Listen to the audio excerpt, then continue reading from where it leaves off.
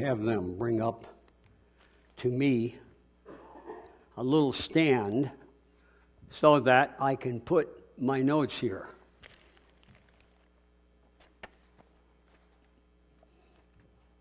How many of you have ever read the book Rut Rotter Revival? Probably never heard of it, right? By Albert Tozier, A.W. Tozier.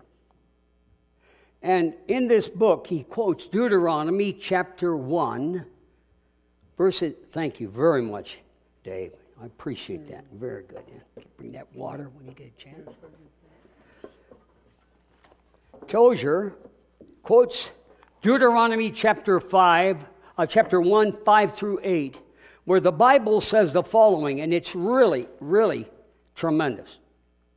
On this side of the Jordan in the land of Moab, Moses began to explain this law. The Lord our God spoke to us in Horeb, saying, "You have dwelt long enough at this mountain." For 40 years they circled the mountain, going in circles. Has your life been like that, circling the mountain? And God's telling you now it's time to move on. It's time for you to have a faith that will sustain you through these dark times that lie ahead.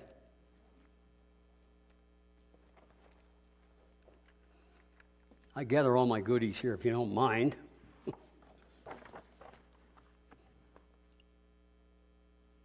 Without faith, read it with me, please. Without faith, possible, please God, because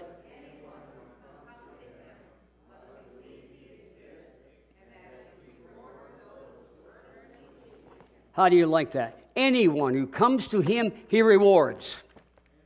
It's impossible to serve God without faith. I want to welcome you today to Cottonwood Church, especially those who were baptized or came by profession of faith. I think we probably are meeting sick here a little bit, you know. So many nights a week, and people took a little break, and I don't blame them.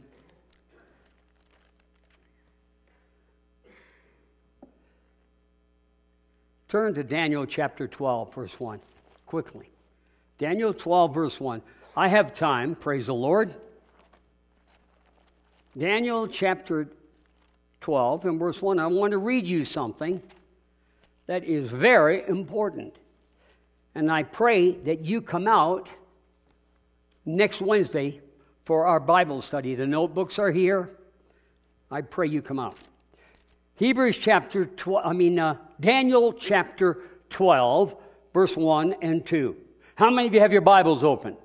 Say amen. Amen. Okay. If you're new here and you're not used to my boisterous preaching, that's just me. At that time, Michael shall stand up, the great prince who stands watch over the sons of your people.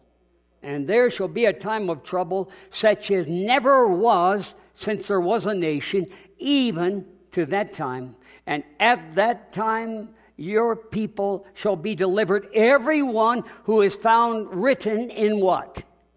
In the book. What book? The book of life. The life of the Lamb. It's not my book, it's his book. I'm in his book, the book of the life of the Lamb. Some to everlasting life. Thank you, brother. Very good. You're a good boy. And some to everlasting shame. Now turn to Jesus' words in Matthew chapter 21, briefly. The reason I'm doing this, brothers and sisters, is that I want you to know we do not have much more time. I mean that. We do not have time to waste. We're at the end of this world. Matthew chapter 24 and verse 21. If you have it there. 24, 21. What did I say, 21? 24, 21, I'm sorry. For there shall be great tribulation. Notice Jesus is talking, and he validates the book of what? Daniel. All right, stay with me. such has not been since the beginning of what? Of the world. Until this time, nor ever shall be imagined a time of trouble such as never was. We're there. Daniel says Michael stands up. That's a close of probation. How much more time do we have going in circles? We don't have any. We don't have any. If you look seriously at what happened and is occurring even now in North Carolina and Florida, it's devastation.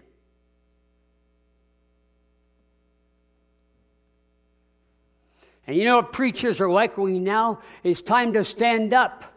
God's upset with America. Are you with me?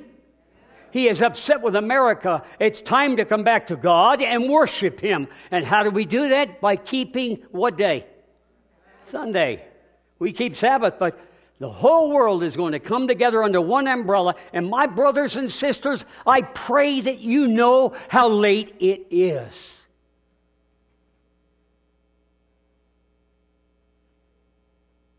I'm going to give you some negative comments first about faith.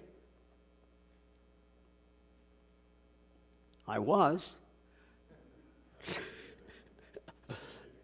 Let's try it again here. Walt, you have a minute? Down arrow. You know what that means to me? I don't know a computer anyway. You know what that means? I'm hitting down arrow and it's not going down. Well, I've got my notes and you'll have the text in just a minute. It's impossible to please God. Sometimes we assume we are okay with God. How many of you believe that's true? I'm okay with God. I don't do this. I don't do that. I don't do that. And look at all the wonderful things I do. And the Bible says you're naked. Is that going to work? No. It isn't going to work. Well, that's sweet, isn't it? All these lights. Oh, I will get them on mine and put them on. Oh, I'll put them on yours then. I can't believe it. I spent all this time with this thing. Hey, from now on, I'm just going to take the Bible and preach. Amen. Amen. I want to preach the word to you. Forget all that stuff. Okay, real faith is not just something you say. You could say, I have faith. I believe in faith. I love the Lord. We assume we're okay. Before starting her new job in a correctional institute, I like a little humor, my daughter Rita had to complete 4 weeks of self-defense and weapons training. She passed the self-defense requirement with ease, but her lack of prior experience with guns gave her problems. Her instructors, noting her good technical skill, were baffled that she couldn't hit the target. Now listen to this. After weeks of failure, Rita suddenly became aware of her problem. She finally concluded she was closing the wrong eye. She assumed she was okay. I love this from Paul. If a man claims to have faith, number one, if a man claims to have faith, but no deeds, can such save him? No. A Gallup poll shows that 50 million Americans claim they're Christians, but their lifestyle does not match their claim. They don't go to church. They don't pray at meal times. They don't have Bible study. In fact, one man said to me, I can love God without going to church. What does the Bible say in Hebrews 10? We are not to forsake the assembling of ourselves together. Would you say amen to that? We are to come to church. You know what bothered me about COVID? If you get offended with me, you'll get over it, won't you? All right. I remember when COVID came, it divided Americans, and guess what? It divided the church between wearing and not wearing. You know, that didn't bother me. At that time, I was in Prescott Church. I led out in certain things. In fact, on Sabbath morning, when the sermon was going on upstairs, Tony allowed me to preach downstairs without a mask. We had 40, 50 people there. And one of those people that really enjoyed what we were saying was the young deputy who was killed in Prescott. You remember him? Seventh-day Adventist boy. He said, "Oh, Pastor, I love coming here. I love being with you. I hear the Word of God. I don't have to wear this crazy thing." You know, the sad thing is that it split the church, didn't it? Guess what? Hey, the devil knows what works and what doesn't work. That's a preempt. If we can do it for a year and a half, we can stop you from coming to church again. In fact, the government will step in. And what does the church say? I'm sorry about your liberties. We don't want people infected with COVID. I'm not going to downplay that. Many died. Many died. All alone in the hospital because their children could not come to their bedside. You remember that? In nursing homes, look what happened in New York with the governor there. They kicked him out, didn't they? What happened? He gave access to the nursing homes, and they got sick and died.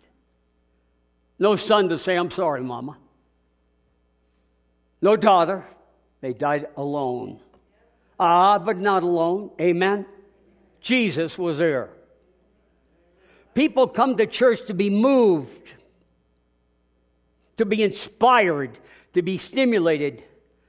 But just because you feel God's presence doesn't mean you have real faith. It's a quiver in the liver. You didn't catch that, did you? 1 John 3:17 tells us this. If anyone has material possessions, sees his brother in need, but has no pity on him, how can the love of God be in him? They're cold. Not just something you feel. You see a brother and sister in need. I put down here, sympathy says, "I'm sorry you hurt." Empathy says, "I hurt with you." Compassion says, "I'll do anything to help you out."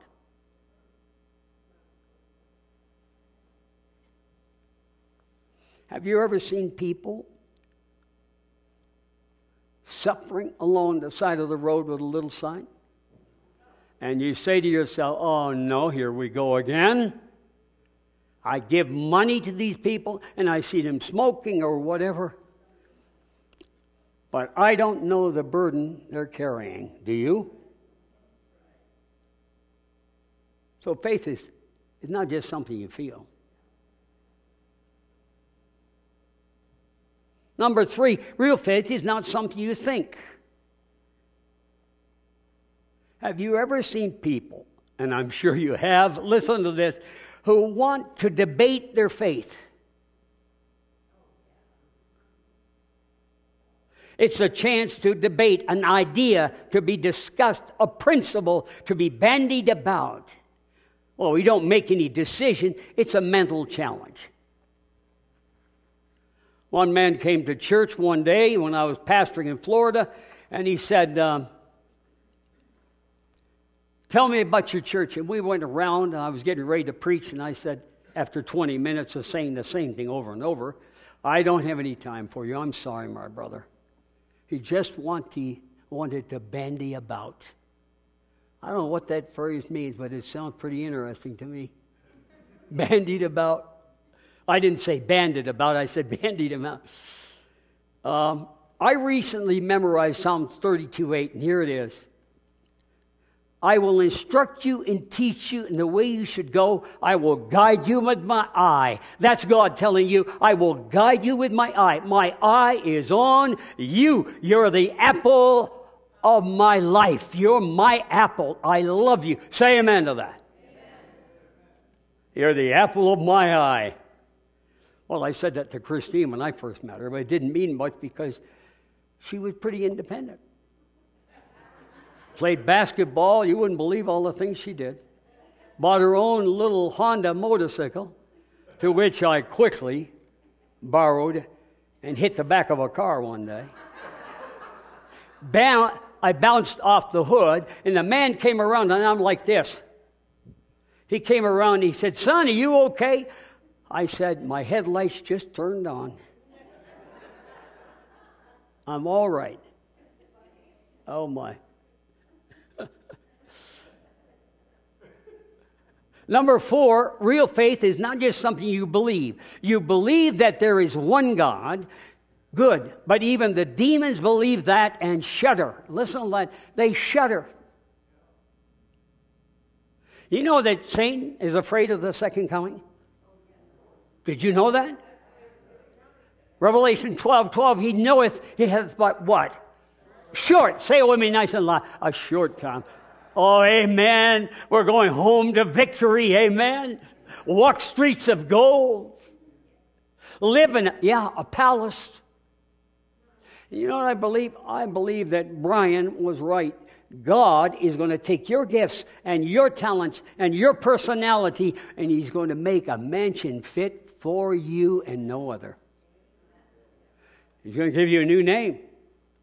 I need a new name after Rocky. Do you think? No, I like Rocky. In the Army, when I joined, they said Rocky Marciano. I said, not that Rocky. He was a boxer, by the way, heavyweight champion.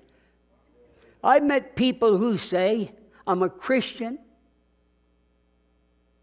I believe in Jesus. Well, the Bible says in Psalm 14 and verse 1, it says, a fool in his heart says there is no God. So if you believe in God, that doesn't mean you're a Christian, does it? Even the fool knows that. And believe me, Satan knows. Oh, my brothers and sisters, he's getting ready for the final attack. My leg has been killing me lately. You don't know that, but it has been bad. I thought it was all over this sciatica, but it's all come back. But you know something? I got so mad one day, I said, Lord, I'm cutting it off. And then I got to thinking, those that cut off lose their leg, they have what they call a ghost feeling. They feel it anyway. So I'll let it go, right? Amen? Amen. Let it go anyways, you know. But God is with me, dear saints. I love you and he loves you. Now let me give you 6 principles that I want you to remember. They're the positive side of the negative. How'd that sound? Positive side of the negative? All right, listen. Number 1, faith is believing when you don't see it. Believing when you don't see it. Now listen to the scriptures. Now faith is being sure of what we hope for and certain of what we do not see. It's not seeing is believing. That's not faith. Faith is believing and seeing. Do you agree with that? Sometimes I wonder if we really believe that. Listen, believing is seeing. Oh, I believe that because I've seen God work miracles. Amen? I prayed and God has worked miracles. This morning I was on the phone with a dear friend of Christine and mine, Diana Moore, and I prayed with her. She's in the hospital. Her heart isn't doing well.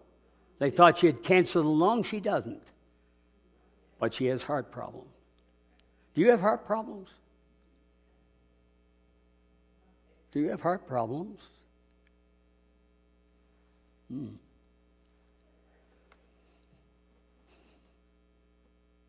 Number 2, faith is believing when I don't understand it. Not only believing when I don't see it, believing when I don't understand it. I'm going to go down a journey that I've had at this church. I'm not Pentecostal. I'm Pentecostal in preaching, but I'm not Pentecostal. But I want you to see something before I lose my suspenders here. Listen to this now. Faith is believing when I don't see it. It's believing when I don't understand it. It was faith that made Abraham obey God when he called him to go out of the country God had promised him. He left his own country without knowing where he was going. Going, not knowing. When I went to Florida in 1985, the president there, Malcolm Gordon, said, Rocky, we have 3 churches open. We moved down with a U-Haul truck, didn't we, honey? Parked it at Best Western. We've got 3 churches open. Have your pick. St. Petersburg, Florida has 500 members. They would love to have you come. Smyrna Beach has 180 to 200. And the University Church has 38. My wife said, we're going to go visit the University Church today. I don't want you seeing St. Petersburg. You'll probably take that church. So we went, didn't we, honey? And we sat in the back. And Brother Long, that was his name, turned around and he said, we sure need you here, son. The preacher who was preaching, it was his last Sabbath. And do you know what that man said? He said, the Catholic Church has Mary, Pentecostalism has tongues, and we got Ellen White. I was so upset with this guy that when I got to the door, I didn't have a chance to say anything. He said to me, are you the preacher to replace me? I said, brother, I sure hope so. He was a good man, but his words came to haunt him. We took that church of 38. In 1.5 years, it had 220. Amen. That was God. My head elder was 23. All young people, and here I am in my 40s. Go figure, right? Faith is an action word. Believing when I don't see it. It's not seeing, it's believing and seeing. Let me give you a little illustration of this. When our daughter was a little girl, maybe 10, I cannot remember her name at the time. We were at my mom's home in New Hampshire. My brother had gone out the door. My brother was a car dealer. He wore a little ring on his finger, a little piggy. I guess that was prestige. I sold cars with him. He was very wealthy. He had a little diamond also, and he dropped it. He looked and looked, couldn't find it. It was a precious stone of some kind. I can't remember all the details, but he came in, and our daughter Jennifer said, I can find it. How are you going to find it? She went out, and a few minutes later, she came back in with it. Believing is what? Seeing. I believe when I don't see it.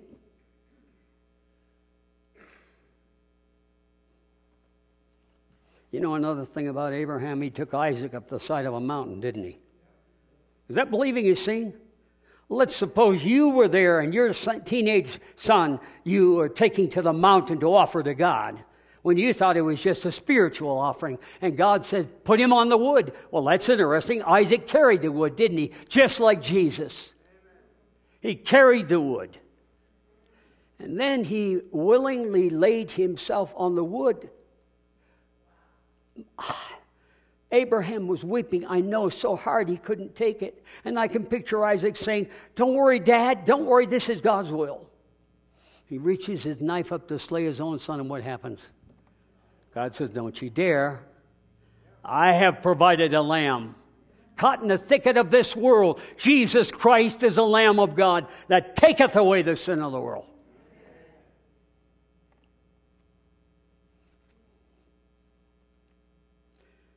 Faith is giving when I don't have it. Now we're getting a little close. Great principle, you know. If I asked you to exchange your wallets with your neighbor today and then took up an offering, how would you feel? Well, it's not my money. Right? I did that one time. I didn't think I'd chance it today. Take your Bible, turn to Acts 3, just for a moment. The book of Acts, the acts of God. Not just the acts of his people, but the acts of God. And by the way, this book will be repeated, Ellen White says, at the end of the world. the acts of God. You're going to do miracles you never dreamed of. Jesus said, I do these things and greater things you will do.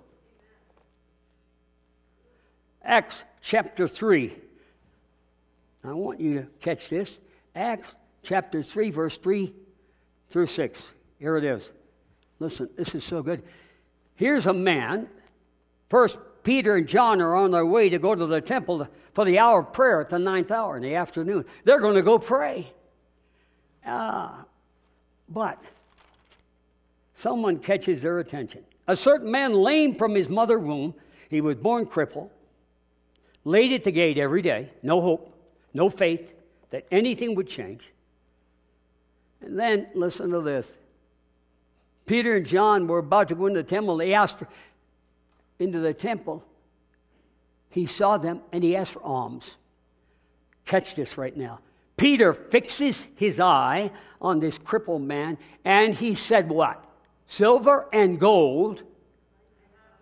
That's a prophecy. You're not going to have any money at the end of this world. Silver and gold I do not have, but such. I like the King James. What do you have? What do you have? Well, I don't have any money, but such as I have, I will give to you.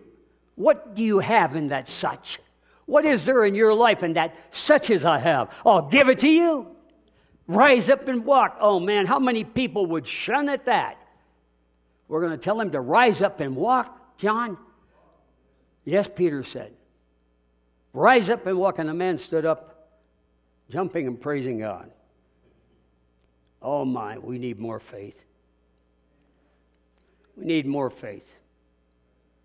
Giving, one, I don't have it, to help people. Giving yourself, you see.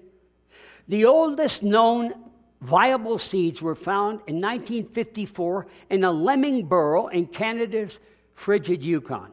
The frozen burrow, buried in silt and sediment, was 4,200 years old. The Arctic tundra lupine seeds were found with lemming remains, and when placed in favorable conditions, several seeds sprouted within 48 hours. One of the plants later bloomed. Has your life been dormant for so long because you've had so little faith, faith you really didn't believe without seeing? So now your seed is ready to blossom. What do you say? Next, persisting when I don't feel like it. I don't want to go to church today. I don't want to go to church. I remember telling my father that when I was 15. I don't feel like going to church today. He said, what'd you say? What did you say? I said, Dad, I don't feel like going. I'm a teenager now. Oh. Well, I went. My mother was hanging clothes one day, and she said, please help me, Rocky. And here I am, a teenager. And I said, Mom, I don't feel like it. My dad was in the back room, and he came running out. He said, what'd you say to your mother? I said, I really don't feel like it, Dad. Well, he said, let me give you some feeling.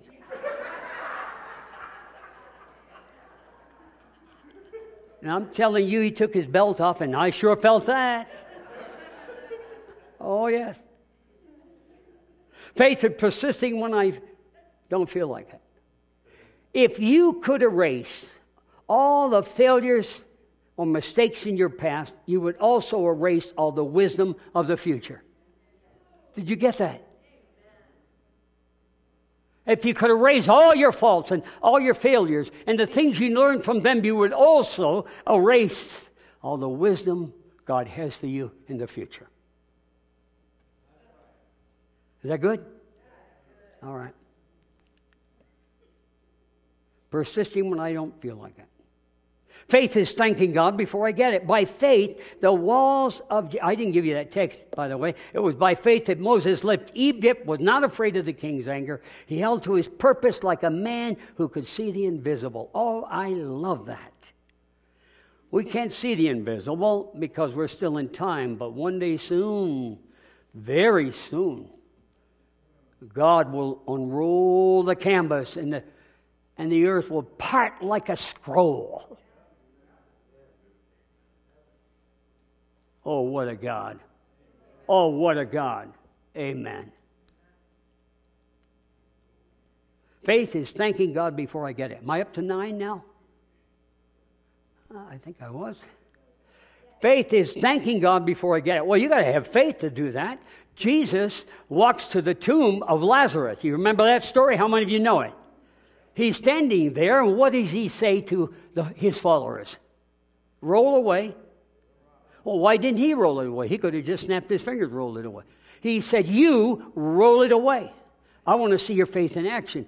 You mean he's going to try to do something with Lazarus? Oh, my. Mary and Martha are watching. Bring him out. Bounding grave clothes. And he says here, I love it. You know the story. In John 11, he said, I thank you, Father, that you've heard me, but I say it so that others might believe. Come out, Lazarus. If Jesus had said, I'm going to ask you this now, everyone who is dead in their graves come forth, what would have happened? We would have had a resurrection. All the way back to the beginning. But he said, Lazarus, come forth.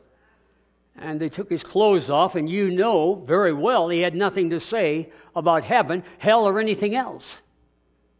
He was bound.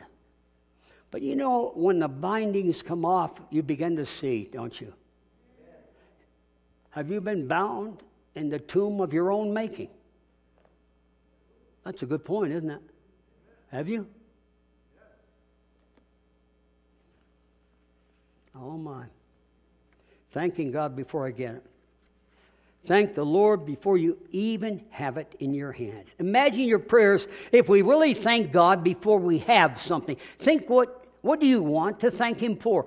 Let me ask you, what do you want to thank Him for? What about your prayer life? When you have real faith, you live in a different realm of faith. But here's the real realm of faith. Number 10. Trusting God if I don't get it. Oh, yeah, I trust God even if I don't get it. How many times have you prayed and God said no, or at least hold it for a while?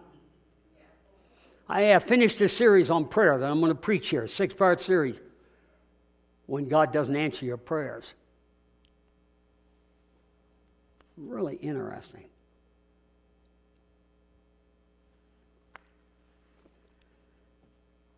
These were all commended for their faith, yet none of them received what had been promised. God had planned something what? Better. Oh, I love that. For God had far better things in mind for us, that we should also benefit them, for they can't receive the prize at the end of the race until we finish the race. Our dead are not going to heaven. They're not going to be raised to go to heaven. Yes, Lazarus was raised. You know why? God is planning a party.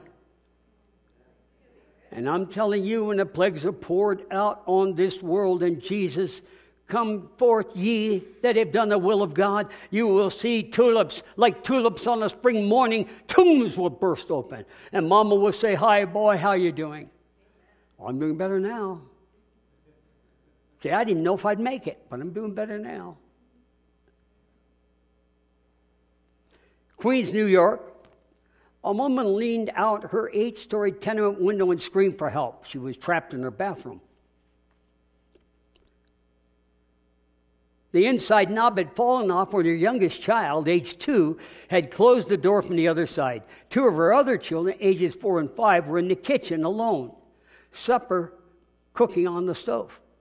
The woman alternated between trying to break down the door herself and shouting to be heard. Meanwhile, a young man who lived 20 miles away happened to be visiting in the neighborhood that day. From the street below, he heard the woman's plea. He waved his hand to catch her attention, and then she screamed out, to which he said, I'm coming up to help you. A short time later, she heard the voice from the other side of the bathroom door. Listen closely, the young man instructed. Put your fingers in the hole where the knob should be and pull it up. Lift the door slightly, then quickly pull it open. The woman followed the stranger's instructions, and within minutes the door was open. Once freed from her temporary prison,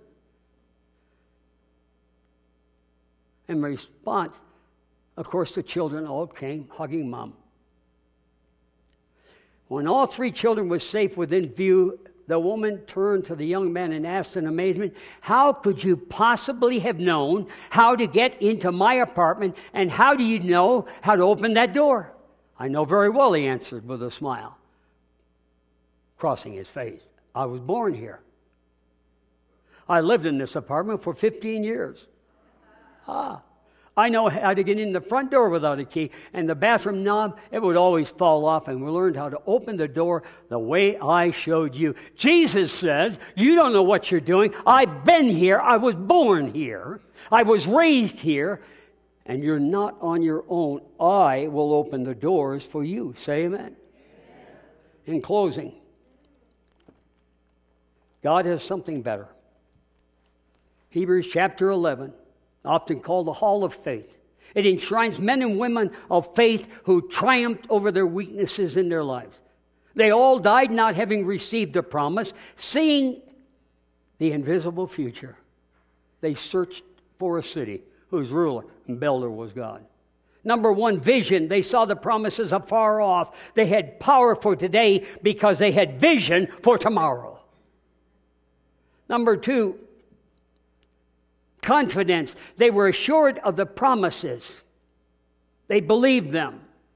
3, hunger. They embraced the promises. They had ownership of only what their descendants would enjoy. Pass it on to my children. Are you living like that? Do they know you have faith? They, in resolve, confessed they were strangers and pilgrims. They made up their mind, their dreams, not their memories.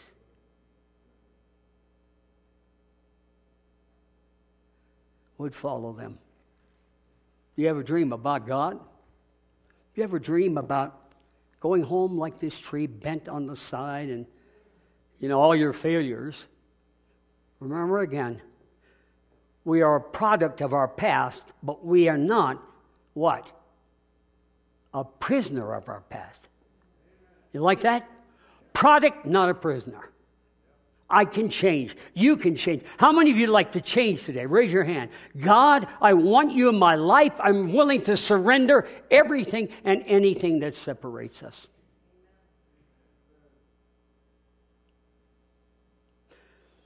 I had put something in my Bible, that I'm always writing down little things. These are some of the jewels that I write down when I'm, When your attention is distracted, your understanding is distorted, and your vision is disrupted. Are you going to allow the devil to distract your attention? If you do, your understanding will be distorted, and your vision will be disrupted if you allow Satan to do that. Would you say with me right now, Jesus, Lord of my life, oh, how I love you. I want to serve you. And you said to me, I will never leave you or what? That's what you said. There's a song, if you get a chance to hear it, by Grace Larson.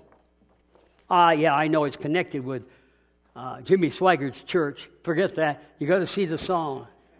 I never promised you'd have a life without pain. How many of you ever heard that song? Is that something? I never promised. God said, I go to prepare a place for you, and if I go and prepare a place, I'm coming back to what? Oh, my dear saints, God loves you. I love you, and I'm a human. I love you. If I love you, doesn't God love you more?